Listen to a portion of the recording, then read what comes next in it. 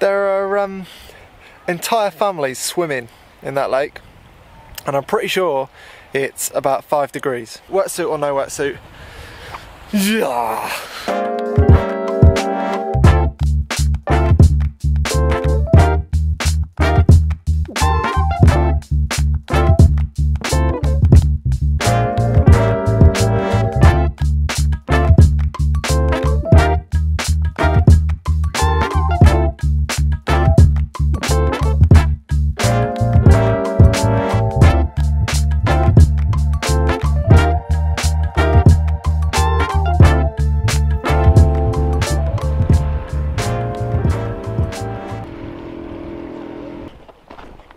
Right, I'm gonna go this way because, well, there's loads of screaming kids up there. And I mean, it might be partly because they're swimming in water that's about 4 degrees. And, well, it might just be because they're excited to be on the summer holidays. But either way, I'm not the biggest fan of constant shrieking. So, yeah, I'm gonna move away from it.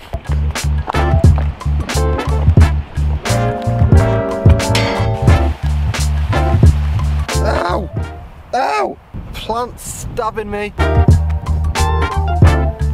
I can't remember when I last filled this up. I don't think it was this week, so enough of that. Right, away from the screaming kids, which is wonderful, because part of the reason I've come out today is that I've spent too long over the past few days editing in front of my computer and I gave myself a headache. So yesterday I tried to solve that by carrying on working and editing in front of a computer, but doing it in bed, which didn't really help the headache and also gave me a crick neck. So I thought today I definitely needed to be out. Plus the fact the weather's good for once, and summer's coming to an end, so I thought I'd best get out and get as many summery photos as humanly possible before the summer comes to an end. I say before the summer comes to an end. Today is the first day that's looked anything like summer for about 2 months. But it's not just coming to the end of summer, it's also coming to the end of my time living here in Wales. I'm only going down the road to Manchester, it's not really that far away, but it's not going to be as convenient to get out into the North Wales mountains and see the lakes and the greenery and the countryside and the wind as it has been in the last few months. So I thought I'd take the opportunity to get out and I mean, I've just started recording, so obviously this is when it gets really windy. I am not going inside to finish this video. No, no, no, no, no. Anyway, the reason for the title of this video is because in the past few videos I've had comments asking me why I haven't really focused on my photography, on the concepts that I produce in my videos, and why it's broadly just a photography channel rather than James's photography channel. And there's a couple of reasons for that, to be honest. First, when I started this channel earlier this year, I did try and do a couple of videos about concepts that I was producing. I think beach ball and lighthouse maybe I did videos about, but I found it really time intensive, and that's partly because it takes a lot of effort to create one of those images and to be concentrating on what I need to make those images, and then to throw a video on top of that when you don't really know how to make videos in the first place. I found that really tough. I should be able to do it more in future for a couple of reasons. A, I sort of know how to make videos now, and B, I'm going to be moving to a city in a couple of months' time, and I've always found myself to be much more productive in cities. Don't really know why, but I found generally in cities that I'm able to get many more photos, and therefore I come up with more ideas and I'm able to edit faster because I've got more photos and options to work with. So that should help. And the second reason is that this is my first full year working as a full-time photographer. So if you know of my work and my kind of concepts, if not, you can see them on my website below. Basically, I've done those as personal projects for the past 4 or 5 years. This year has been the first time where full-time I'm doing that for brands as well. So brands will come to me and they'll say, James, we really like your stuff. Can you do a similar sort of thing for us? Here's the brief, here's the message we want to send to people. What would you do? We'll then go through a series of brainstorms. I'll come up with a plan that I think can work for the money, and then I'll produce them. And hopefully they like them, they'll give me some coins that I can buy food with. Economics. But doing those jobs has meant that I've actually had much less time to do personal projects than I anticipated, and therefore because I haven't been doing as many personal projects, I've not been filming personal projects. So hopefully that'll change going forward, because now I sort of know how to do videos and I'll be in a city and more productive. And yeah, I'll be able to show you more of how I do what I do and why I do what I do, and hopefully you'll like what I do. If you're really interested in it, you can buy prints, and if you're really interested in it, you can hire me. But whichever of those you do, thanks very much.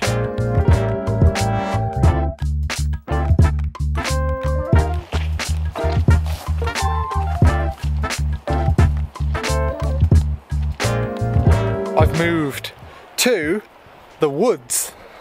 Oh, nearly fell over then. The reason I moved is because I found a lovely photo in the trees. Fairly straightforward, to be honest. It's just trees, but I don't know if I've explained my sort of creative process all that much before. I think I might have mentioned it maybe when we were in New Zealand. But if I did, I'll have mentioned something along the lines of the fact that 50% of the time, roughly, when I'm getting photos for the sort of concepts that you see on my website, I'm basically taking the photos when I've already had the idea. So I've had an idea and then I've worked out where I've needed to go location-wise to get the shots that I need to bring that idea to life. The other half of the time, I've made those photos from images that I've already got in my archive that I've got previously, not knowing what to do with them. And today is a good example of the latter process. So today I'm just out taking photos, seeing what I see, and hopefully at some point in the future the photos that I get today will become useful. So they'll either be useful for personal projects or maybe even brand projects where maybe the budget's not big enough for me to go and do bespoke shoots for each photo.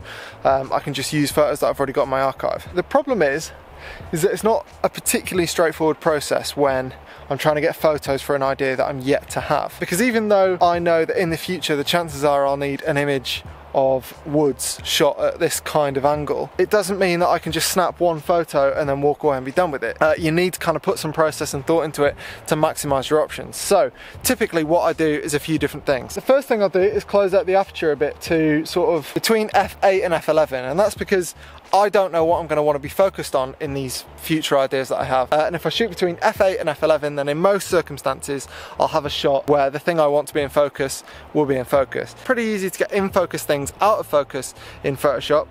It's not so easy to get out of focus things in focus. In fact, it's impossible. So I always want to make sure that I've got things in focus that I can take out of focus later in post-processing. So the next thing is focal length. Same thing as aperture. I don't really know what sort of focal length I'm going to want to be at, and therefore I'm going to shoot at 4 different focal lengths, and that's 24mm, 35mm, 50mm and 70mm, and that's because typically I use a 24-70, and they're the focal lengths that are marked on the lens. And broadly speaking, I can make sure that in future I've got something that's fairly usable at one of each of those focal lengths. Another consideration is exposure.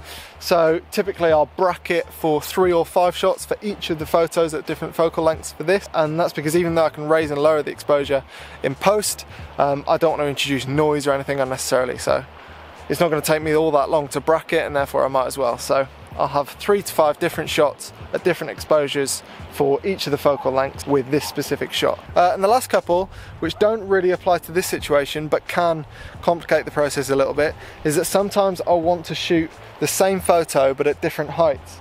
So I'll have to raise and lower the tripod legs and work on sort of 3 to 5 different heights and go through that same process for all of those different heights. And that's because, again, I don't know what height I'm going to want to shoot at.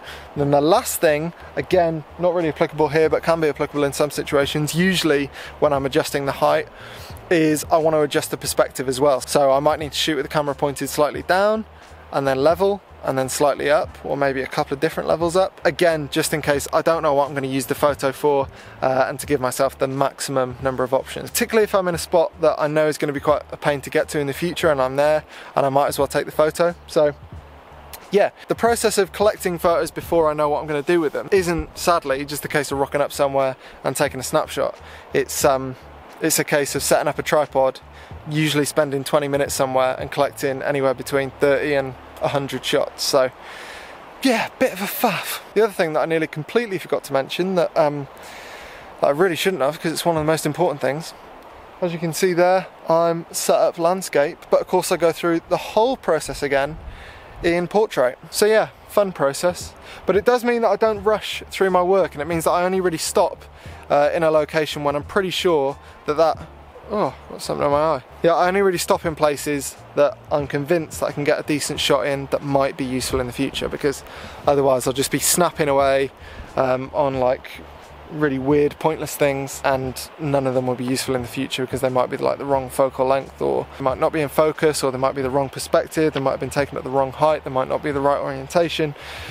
So yeah, I have to think about all those things for basically what is quite a boring photo. If you've watched a lot of my videos and the ones that I've shown sort of images in, you might have noticed that they're a bit on the sort of boring side compositionally, and that's because I'm looking for quite boring compositions, because the more interesting and intricate the composition I take in one shot, the harder generally it can be to use in a composite. So here, for example, I've got a shot of just loads of trees, but it's uniform across the frame, which means that generally speaking it'll be much easier to use in a composite than if I just had a few trees dotted about.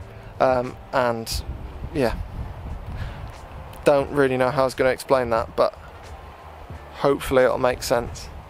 Yeah, so that's how I shoot. If you're still watching, I'm quite impressed.